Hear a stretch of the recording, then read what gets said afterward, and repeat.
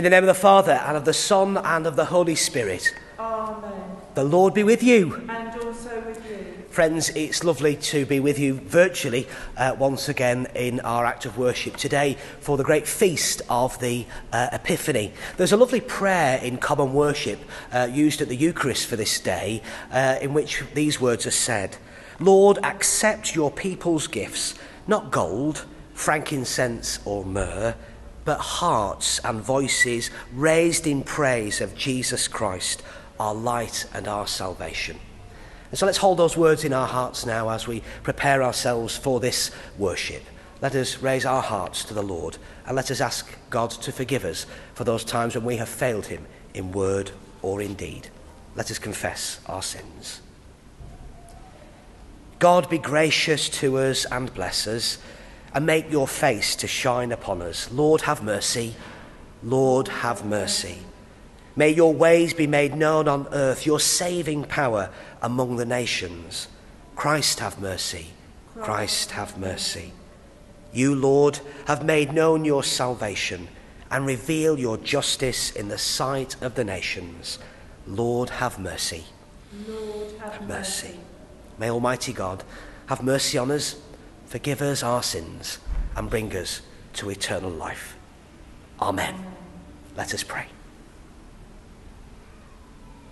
O God, who by the leading of a star manifested your Son to the peoples of the earth, mercifully grant that we, who know you now by faith, may at last behold your glory face to face. Through Jesus Christ, your Son, our Lord, who is alive and reigns with you in the unity of the Holy Spirit, God, now and forever. Amen. Friends, we're going to continue now with our first reading from the prophet Isaiah. A reading from Isaiah chapter 60, verses 1 to 6. Arise, shine, for your light has come, and the glory of the Lord has risen upon you. For darkness shall cover the earth, and thick darkness the peoples. But the Lord will arise upon you, and his glory will appear over you. Nations shall come to your light, and kings to the brightness of your dawn. Lift up your eyes and look around. They all gather together, they come to you. Your sons shall come from far away, and your daughters shall be carried on their nurses' arms. Then you shall see and be radiant. Your heart shall thrill and rejoice, because the abundance of the sea shall be brought to you. The wealth of the nations shall come to you. A multitude of camels shall cover you, the young camels of Midian and Ephraim. All those from Sheba shall come.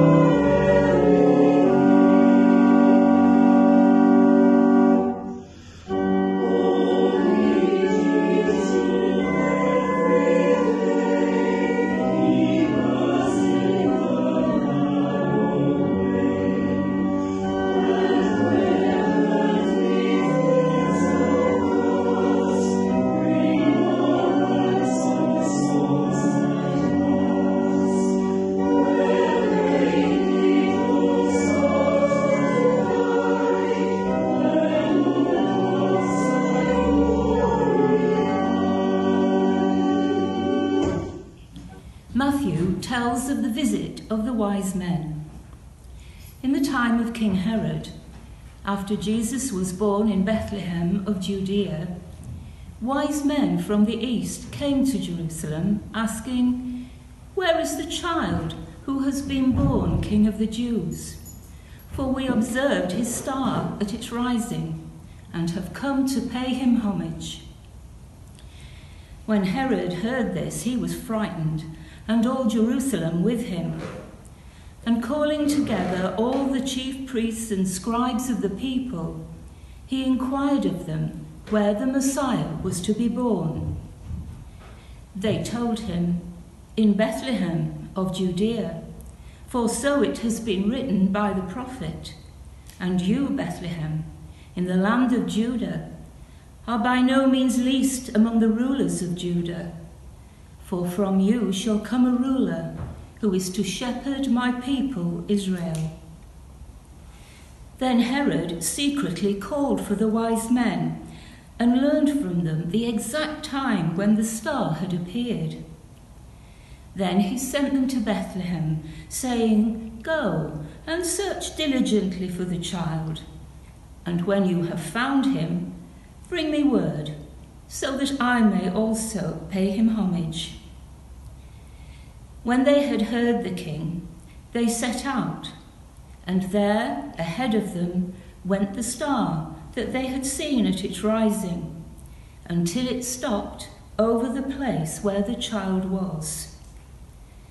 When they saw that the star had stopped, they were overwhelmed with joy. On entering the house, they saw the child with Mary, his mother, and they knelt down and paid him homage. Then, opening their treasure chests, they offered him gifts of gold, frankincense, and myrrh. And having been warned in a dream not to return to Herod, they left for their own country by another road. Thanks be to God. Hello, it's really good to join you, my fellow Mothers Union members, for this special Epiphany service. If I were any good as a preacher, I'd be whipping off this cassock, I'd be standing on this table, I'd be putting on a sequined catsuit, and I'd do you a song and dance routine. I'd be giving it some good dancing moves. And the song I'd sing would be this: "If you've got it, flaunt it. Step right up and strut your stuff. If you've got it, flaunt it." That's what I'd sing to you. Why that particular song? Because today we're keeping the feast of Epiphany. Now, the word Epiphany means showing forth or showing off, but I think a much better translation is flaunt it. At Epiphany, Jesus flaunts it. Now, what do I mean by that? Well, we've already celebrated Christmas. We've given thanks for the birth of Jesus, but that was a quiet birth, almost secretive.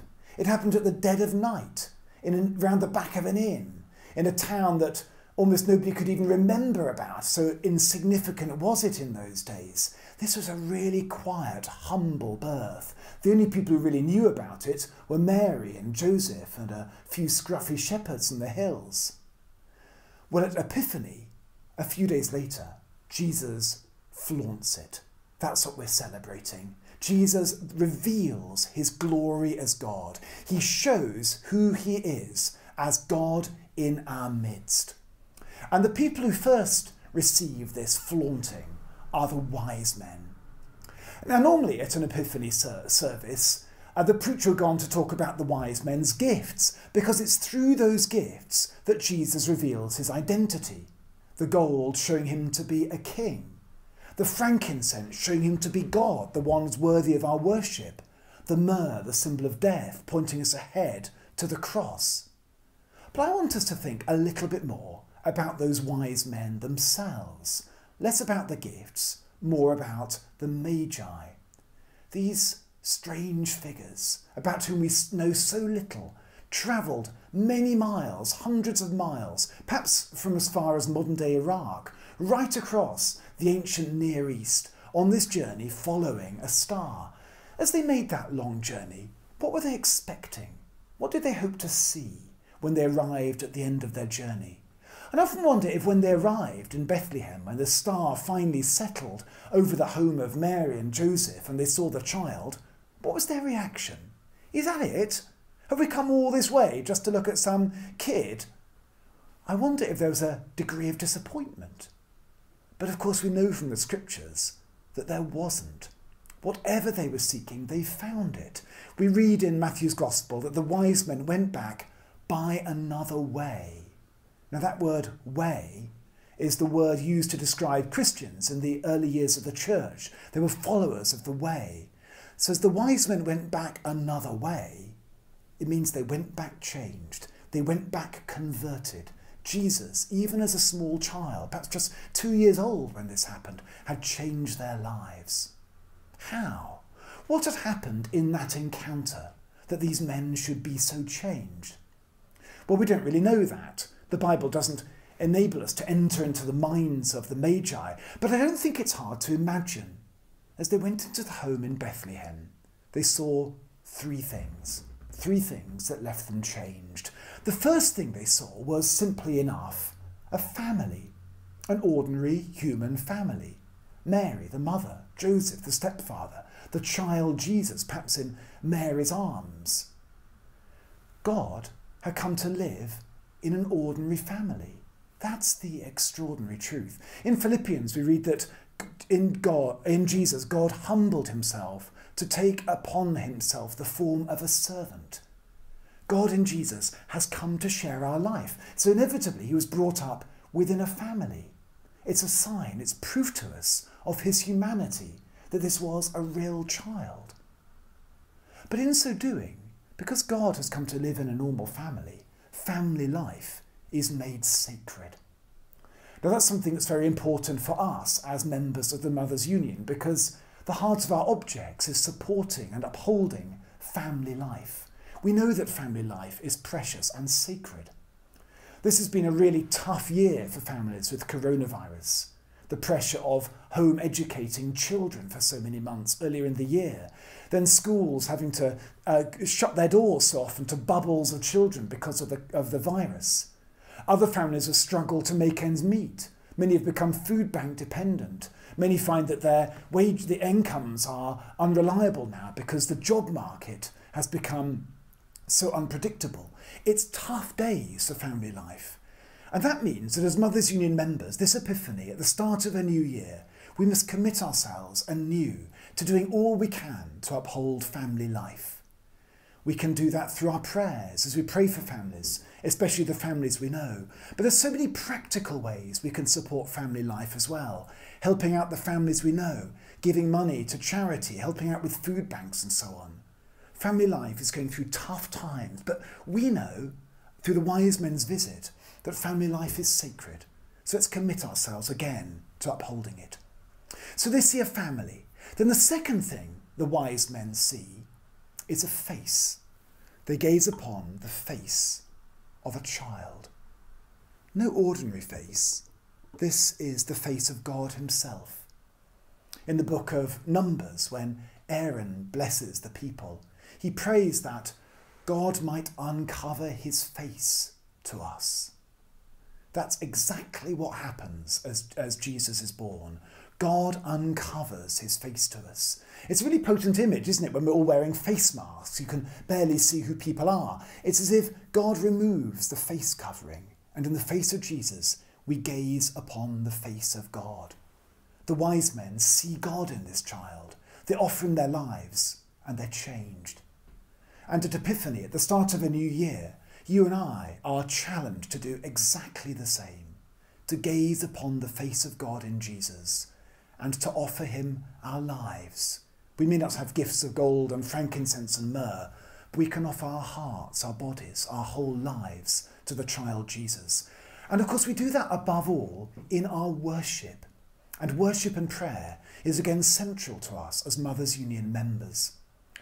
It's been tough times also for worship, with churches open and shut during the past year, some people nervous of gathering with others in worship. But as Mothers' Union members, it's vital that we place worship first. If we're not already back at our churches, then as soon as we can, we need to be back there. Otherwise, until then, we need to be finding other ways to unite ourselves with the worship of the church, perhaps online or through our private prayer. In worship, we offer our lives to God, and God can do his work in us. In worship, we gaze upon the face of God in Jesus and are changed. A family, a face. And the third thing the wise men see as they enter into that home is a future. They see their future. The family shows that Jesus is human. The face shows that Jesus is divine. In Jesus, humanity and divinity meet perfectly and are one. And as that happens, the ancient rift between God and the human race, caused by our sin, is healed. Jesus, in his own being, reunites Godhead and humanity, work that begins at his birth, but which reaches its culmination when he gives his life for us upon the cross. So just as God in Jesus comes to share our human life, so we can share his divine life, because we are reconciled with God through what he's done for us. So in the child Jesus, we see our future. We know that our future is not something to fear, it is something to look forward to. Our future is the glory of the New Jerusalem, where Jesus has gone ahead to prepare a place for us. And in this anxious, stressful year, when we've been so worried about so many things, we need to hold on to the sure hope of that future. Jesus has been born for us. Jesus has died for us. He will never let us go. Our future is safe in him. The wise men see a family because Jesus is human. They see a face because he's divine. And so they see their future, which is bound up in God. I remember some years ago leading a children's nativity service, and we gave out to every member of the congregation a crown. And they're to put this crown on, and we gathered around the crib, they're to pretend they were wise men. Now, sadly, through the medium of the internet, I can't give you a crown, much as I'd love to do so. But this Epiphany, imagine you are one of those wise men, one of the Magi. Imagine that you have been to visit the Holy Family, that you're gazing upon the child Jesus held in the arms of his mother. You've arrived at the house to which the star points, and that star points to the light of the world, to Jesus himself. A human family, a divine face, your own future. Amen. As we offer our prayers, we offer gold, frankincense and myrrh, ancient gifts of mystic meaning offered to Jesus. We offer gold, gold which spoke of kingship. We worship you, Jesus, our King, for you are the King of love. As gold in the furnace is tried and purified in the fire, so purify our hearts and minds. Fill us afresh with your love, that we may live always as citizens of your kingdom and serve with joyful hearts. Bless with your wisdom all earthly rulers, all who govern and lead in the nations of this world. And may all earthly kingdoms reflect the values of your heavenly kingdom. Lord, in your mercy, hear our prayer. We offer frankincense, incense proclaiming your divinity, Lord. Incense proclaiming that you, the God of life and love, are present in our midst, present in our lives, and present in your world, present in word and sacrament. May we and all people be ever more aware of your presence, of your love, of your healing, and of your power to save. As our prayer rises up in your presence as incense, so may we be presented before you, with penitent, faithful and obedient hearts, and ready to proclaim your presence through lives of joyful service. Lord, in your mercy, hear our prayer. We offer myrrh, its bitter perfume pointing to a life offered up. Your life, Lord, offered up for your people. A life offered for a bruised humanity and for a world broken by sin and division, by greed and power, by poverty and hatred. A life offered to speak not of wrath but of love which brings healing and peace, and a risen life offering the hope and promise of resurrection glory. Anoint us afresh with your Holy Spirit, that we may be agents of your healing love, and that we may be strengthened to live as those who believe in the communion of saints, the resurrection of the dead, and the life of the world to come. Lord, in your mercy, hear our prayer.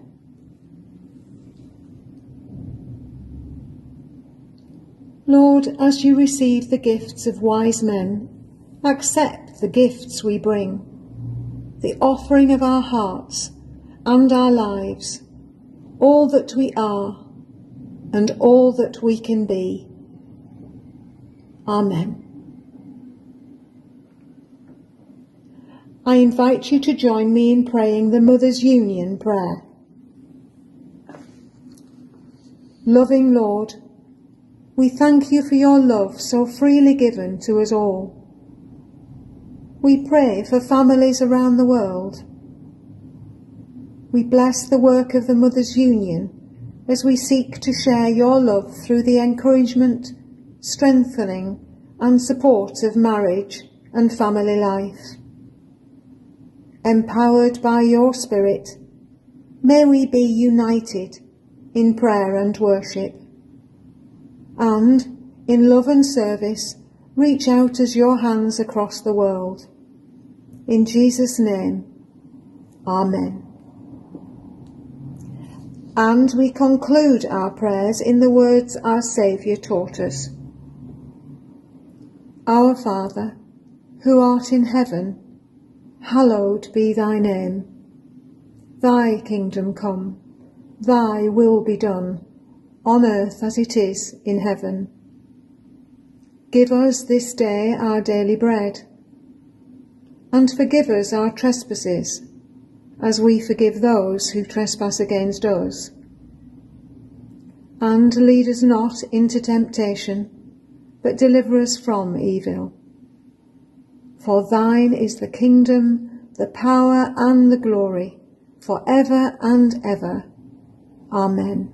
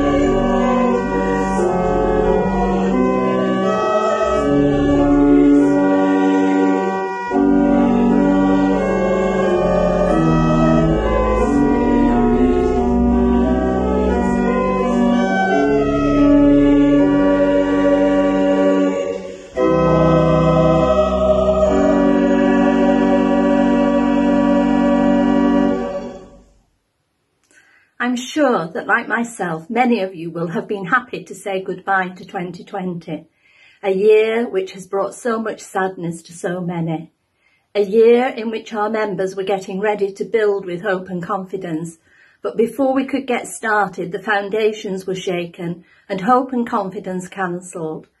However, our Mothers Union members sprang into action, making masks, hearts, prayer squares, scrubs and scrub bags, and filled emergency hospital bags. There were many, though, who said, "But I can't do anything," and were reminded that they had the most important job of all, to pray. Prayer is central to all we do, and something we can do at any time of day, whenever and wherever we are. I was delighted to find that many of you have become Zoomers, or if not, have managed to keep in touch in many other ways. Your initiative knows no bounds. So here we are in the season of Epiphany, a season of revelation. So what will be revealed to us? Our theme for 2021 is rebuilding hope and confidence, and my feeling at present is that as the year progresses, there will be a lot to rebuild. Many lives have been changed, some for the better, some not. And it is these lives that we need to focus on. How can we help?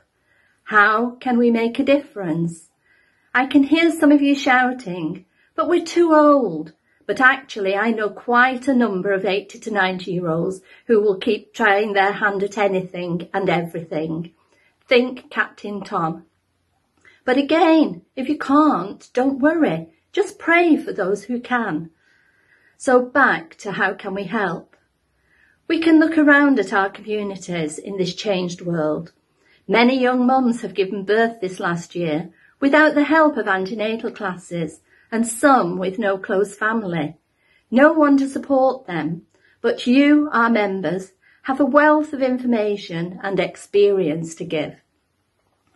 There is still work needed for hospitals, etc., but, and this is the crucial one, we should maybe start to think of ways to encourage these younger mums to look at what we do, what we stand for. Encourage them to look at our worldwide organisation and take part in our projects. Introduce them to 16 Days of Activism, our work to eradicate modern-day slavery, and tell them the Mary Sumner story. I was recently given a copy of The Sea from 1979. The front page picture was of our caravan, but inside is an article relating to the Diocesan Board of Responsibility, asking the Mothers Union for help, as the work of Christian care in the community could not be carried out solely by a few professionals. Help was needed with children from divorced families, and also to educate children about the dangers of alcohol, something that Mary Sumner herself talked about in the 1870s, but these things are also still relevant today. I have a daughter who works in the early years sector, and during the pandemic, the children have taken backward steps. Many are back in nappies, and some have forgotten how to use a knife and fork. I can only ask, why and what can we do to help these young parents? How do we reach out to them? Food for thought, with a knife and fork, of course. And so I ask you all to join me in praying for guidance and support for the year ahead. And I repeat, if you can't do anything yourself, you can certainly pray for us. No excuses. What does Mothers Union mean to me? When asked this question, I thought of 3 words: faith, fun and fellowship. Faith, because this is the basis of all that we do, whether in our branches, diocese or worldwide. Without God being at the centre, we cannot fulfil the full potential that he releases within the Mothers Union. Fun, because we have to show this to attract others to look at what we do and why. No one wants to take a look at something that seems dull. Fellowship, This is very important, particularly to older members in our branches. But it goes much wider than this. I have had the privilege of meeting and getting to know many fellow members, not only from this country, but also from around the world. Meeting these friends at special occasions, such as a general meeting or special services, is a real joy, and it is just as if we had met last month. This is why I often use those 3 words on our programmes, so we can keep them in mind. I have been a member for almost 50 years now, and I could never have envisaged what being a member would mean to me or where it would lead me. But I believe God has been with me every step of the way, as he does with each one of us, if we will just put our hand in his. What has this last 10 months taught me in lockdown? In mid-March, we all looked ahead to the future with trepidation. Fear of what the future held, not being able to see family or friends. How are we going to get shopping, etc.? Then lockdown started, and we all got on with life. Being not only a member of the Mothers' Union, but our branch leader, my mind went into overdrive. How, when we are not meeting, can we keep the usual camaraderie, fellowship and prayer life of our branch going? The cogs started turning, and soon we were using regular telephone calls, delivery of news sheets, both church and branch. Some of us were starting to get more adept at technology, so that who would have thought 12 months ago that Zoom meetings would have been the norm? Some of my members were recruited to knit some cross squares from the Mothers' Union website to send out to members and congregations, our wider congregation, with a verse to remind them that no one is ever alone. Later on, we sent homemade pocket hugs too, all of which were very much appreciated. During all this time, we have continued to supply Chorley and I believe some of Preston Hospital with emergency toiletry bags. By the end of the year, due to the phenomenal support from our branch, from the deanery, from local community and our local congregation, we will have managed to supply just short of 2,000 bags within the year. All this would not be possible without the Mothers' Union members using their various God-given talents and gifts for the benefit of others.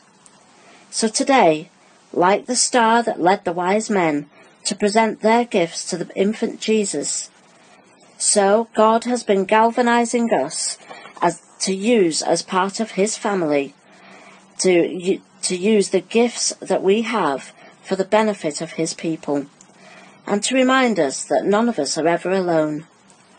We can all get visits of some sort, either by personal doorstep, socially distanced visits, by phone, letter, or even technology.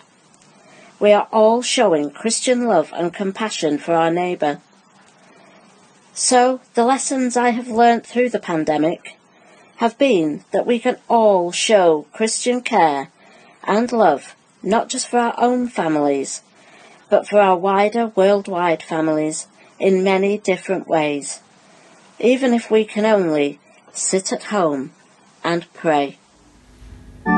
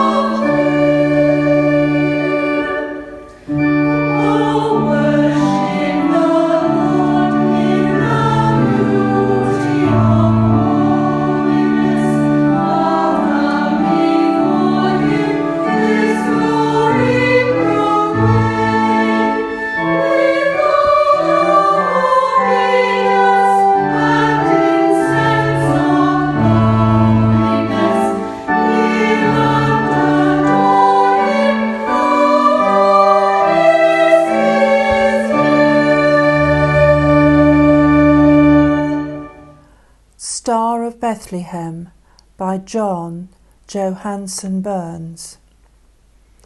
The sky is deep velvet black, yet myriad points of scattered light, and one sparkles brighter than all, the resplendent Star of Bethlehem. This is the light that guided 3 travellers from the east, journeying towards the great sea, until the star stopped, hovering above the village. What is this that would guide 3 men of wisdom on a spiritual quest? What but the hand of God drawing them by his created star? The star was simply a sign of a brighter burning light. The birth of a child was the beginning of light for a darkened world. Shine on then, Star of Bethlehem, for we too live in deep darkness. Lead us, spiritual thirsting seekers, to find the light in Jesus, Prince of Peace. My friends, as we now come to the close of our worship, let us end praying together for God's blessing. The Lord be with you. And also with you. Brothers and sisters, may God the Father, who led the wise men by the shining of a star to find the Christ, the light of light, lead you in your pilgrimage to find the Lord. Amen. May God, who has delivered us from the dominion of darkness, give us a place with the saints in light in the kingdom of his beloved Son. Amen. May the light of the glorious gospel of Christ shine in your hearts and fill your lives with his joy and peace. Amen. And may Almighty God bless you, the Father and the Son and the Holy Spirit. Amen.